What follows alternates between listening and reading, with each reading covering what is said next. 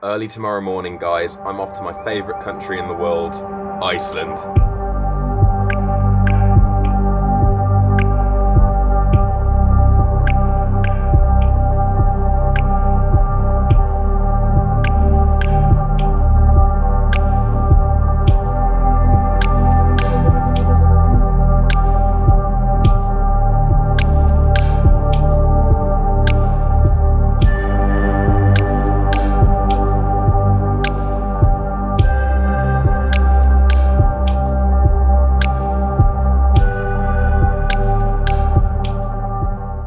So our journey begins in Iceland, obviously.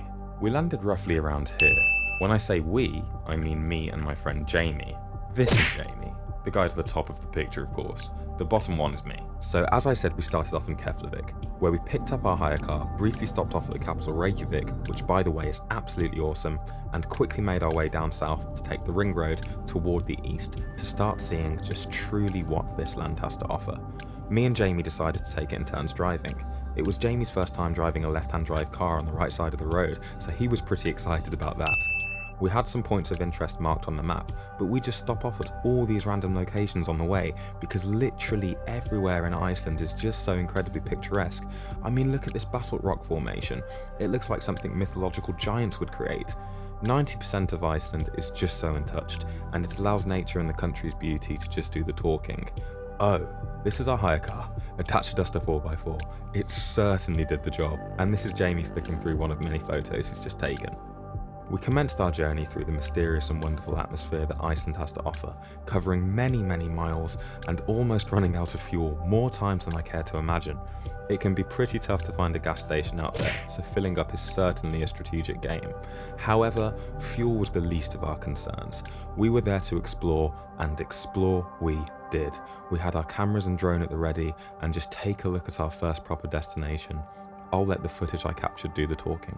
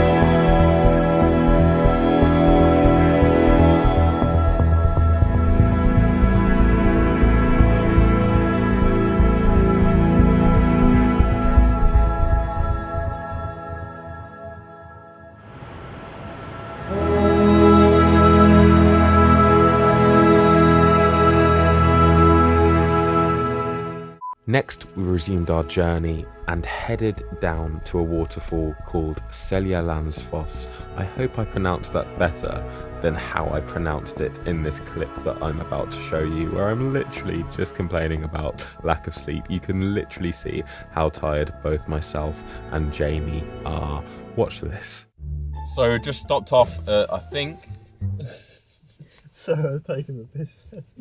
What we did? I was like... I'm so slumped. Guys, we've literally had like no sleep. We were up at 1 AM to catch the flight. I had like no sleep before that. I just, you know when you're excited for something and you just can't get to sleep. So I've had like a little nap on the plane. By little I mean it was a very broken sleep, waking up every 5 minutes on the journey. And yeah, but we're here, we've made it, we're in Iceland. Right now we're at Seljalandsfoss or something like that, I don't know the exact pronunciation. So as stated, we then stopped off at Seljalandsfoss. Seljalandsfoss is of course in the south region of Iceland. It's located right by the Route 1, which is the main ring road that circles the country. The waterfall drops approximately 60 metres and is part of the Seljalands River that has its origin in the volcano glacier Eyjafjallajökull. This is a gorgeous waterfall surrounded by beautiful green scenery and is actually neighbour to two other waterfalls, one smaller one and one stunning waterfall that is tucked away in a gorge-like cavern. So of course we had to trek our way over to that one, and it was an absolutely amazing experience which held such ambience and atmosphere despite all the other tourists that came to enjoy it too. It was bliss.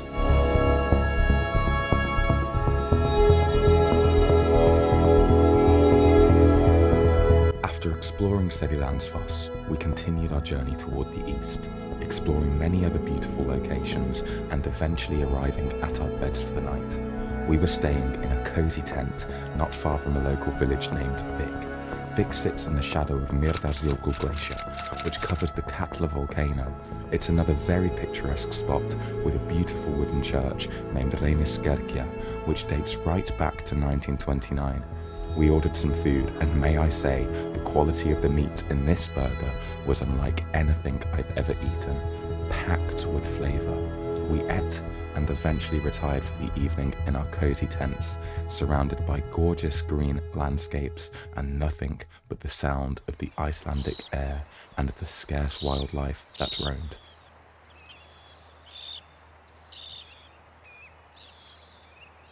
Morning guys, excuse the hairdo. Oh my days. I actually slept quite well because I was that peppered. I think big man over here did too. I can just hear sheep.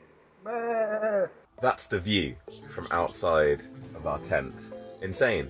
Beautiful. Today's going to be a new day of exploration. And the other thing I probably should mention is that we're currently in the season of the midnight sun, so it never actually gets officially dark. Jamie was telling me last night that he woke up at silly o'clock in the night and it was still pretty much, well, almost basically light outside. It wasn't much different from this, which is crazy. If the sky clears up somewhat, we might have the opportunity of seeing a sort of permanent sunset, a permanent orange, which would be really, really beautiful. But for that to happen, yeah, we need it to not be so cloudy. Either way, I'm excited for today. You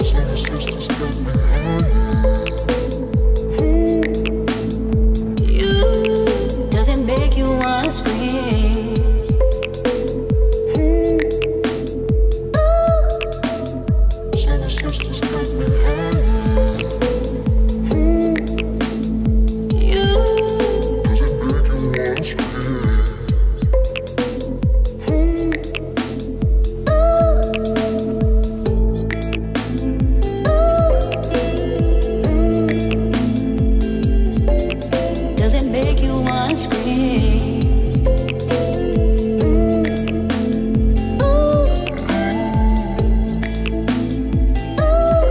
So guys, we just stopped off at this little cave, secret sort of spot down the south of Iceland. Jamie, what do you think?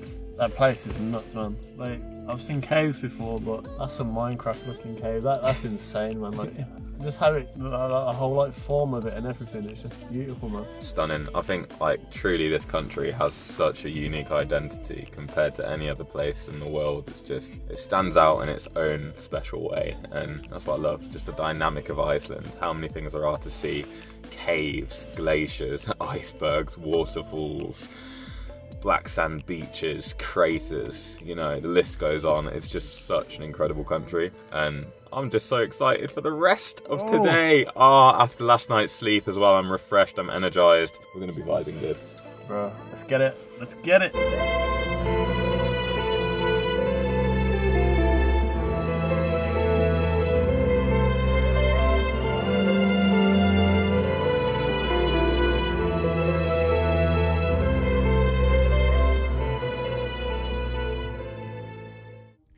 Our next port of call was a glacier lagoon where they actually shot a scene from Interstellar, the scene where Matthew McConaughey's character is fighting Matt Damon's. Interstellar is my favourite movie of all time, may I add, and this just made it all the more exciting. It was a lengthy 40+ minute walk from the nearest car park to the glacier lagoon, but it was so worth it. Glaciers in Iceland were formed when magma that erupted through the ice ran off atop the glacier. After the cold period of the Ice Age came to an end, there were multiple eruptions and many volcanoes were formed. Global warming is unfortunately pushing these gorgeous glaciers further and further back each year. Just look how stunning these things actually are. Look how magical our planet can be. Take a look at these drone shots I recorded.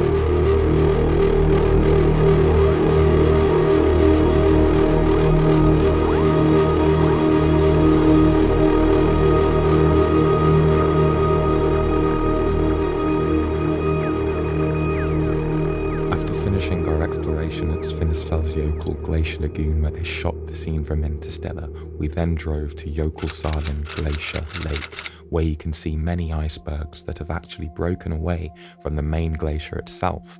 It's quite a sad sight to see really, as it really puts things into perspective in terms of how global warming is affecting our snow and our ice.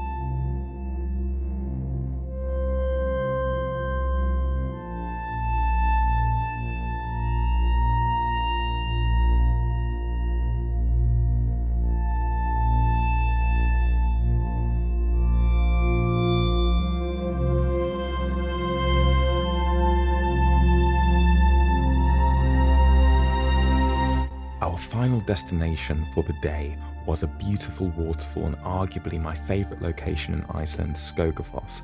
But before reaching Skogafoss, we just had to stop off at these gorgeous lava fields that stem from eruptions from as early as the 1700s and are now an array of massive boulders that are covered with moss. It's absolutely breathtaking to see in person.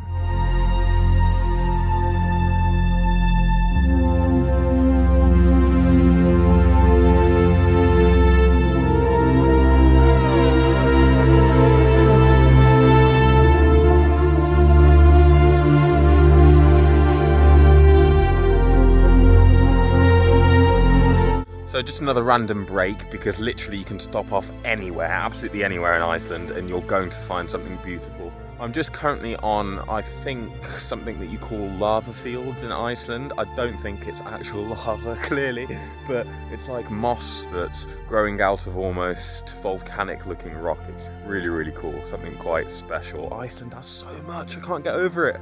Awesome.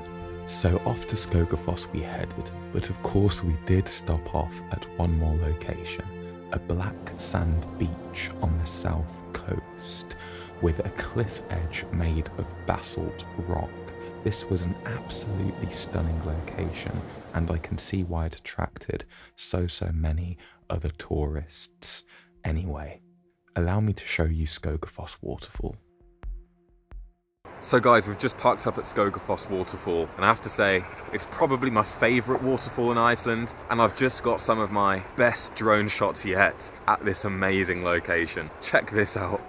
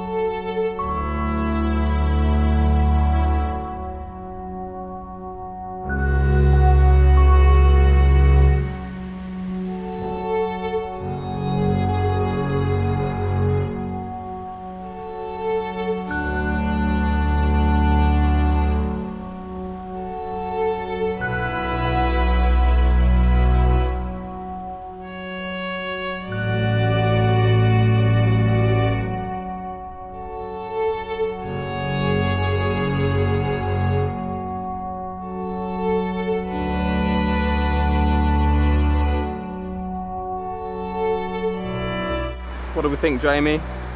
We're loving it. This is beautiful, man. Just taking it all in. So in Iceland, it's like everywhere you go, there's something new. That's the crazy stuff, man. Guys, no joke. It's like 10:52 p.m. 10:52 p.m. and it's pretty much still broad daylight. It's baffling me. And anyway, me and Jamie, we've decided. Me and big man over there, we've decided to take a hike up to a natural hot spring river that you can bathe in. Got the towel ready, got the shorts. We're prepped. 11 p.m. at night, guys, and we're doing this. And it's just the maddest views, look at this. The most insane views. It's like, you can see all the steam coming out from the water. It's just absolutely gorgeous. It's absolutely something else. I would say I would say we've been walking for already maybe 40 minutes. I think we're only like halfway there or something. So it's a big trek, a big commitment, but we're gonna do it. We're gonna get to the finish, and then we've booked somewhere to stay. I think just north. You can tell I'm tired. Just north of Reykjavik for the night, and then we're gonna head towards the west of the island tomorrow to do some more filming, check out some more locations, and just catch more of a vibe. This is so bliss. I feel like I'm challenging myself more and more each day, stepping myself outside of my comfort zone, just growing as a person in the most amazing way possible. Oh, I love it. I truly, truly love it.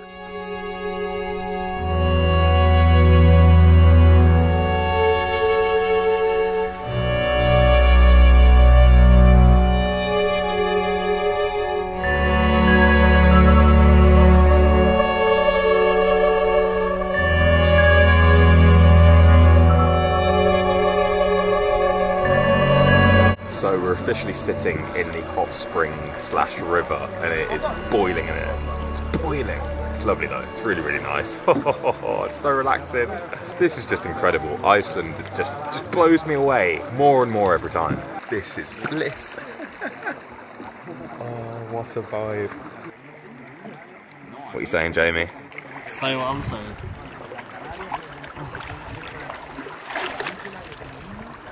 That's the spirit. That's the one that feels good. That feels amazing right there.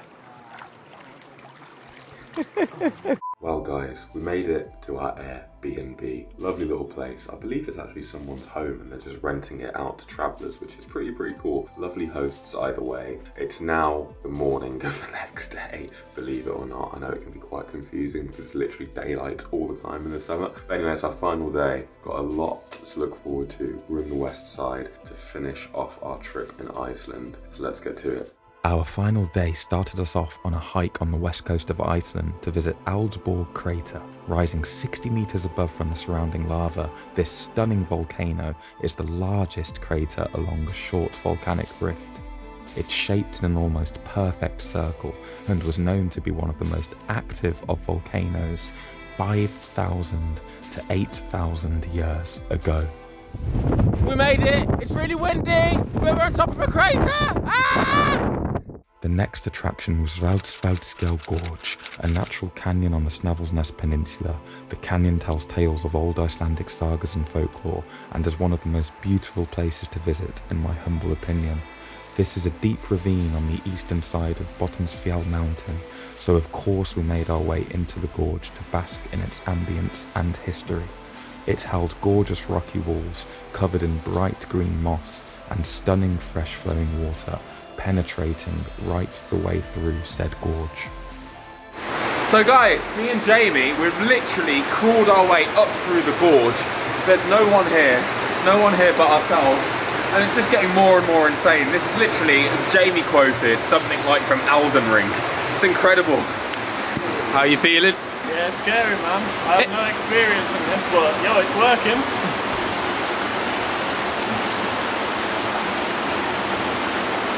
Once done at the gorge, we made way to Kirkjufell Mountain. This spot is an extremely popular location, especially for photographers. It's the most photographed mountain in Iceland, in fact. It's also recognised as the Arrowhead Mountain from the popular show Game of Thrones. This mountain is again surrounded by stunning scenery. I find that truly everywhere in Iceland has something magical to offer. Sadly, the trip was drawing closer to an end, and we drove to a miraculous cabin that would serve as our final accommodation for the holiday. To reach the cabin, you had to drive for miles down an empty gravel road.